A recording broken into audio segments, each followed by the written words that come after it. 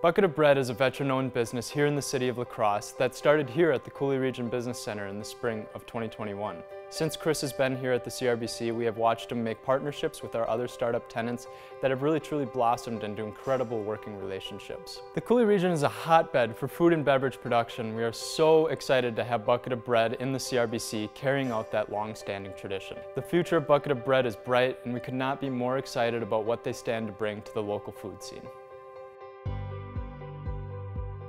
Hi, I'm Chris Wysong, and I'm the owner and founder of Bucket of Bread at bucketofbread.com. What this is my certified organic blend of flours put into a 100% recyclable bucket. And when you get this to your house, what I recommend is a stand mixer with a dough hook, but you can also mix by hand. But either way, 3 cups of lukewarm water, and you're just gonna make sure nothing dry remains.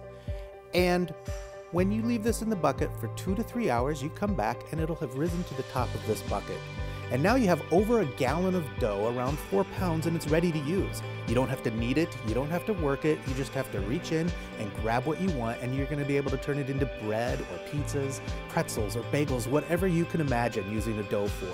And what you don't use right away, what's really cool is that this is like meal prepping, because this bucket will stay in your refrigerator for the next 2 weeks. If you don't wanna make just bread, you can go onto the website at bucketofbread.com and pull up one of the recipes to come up with something new and fun for dinner.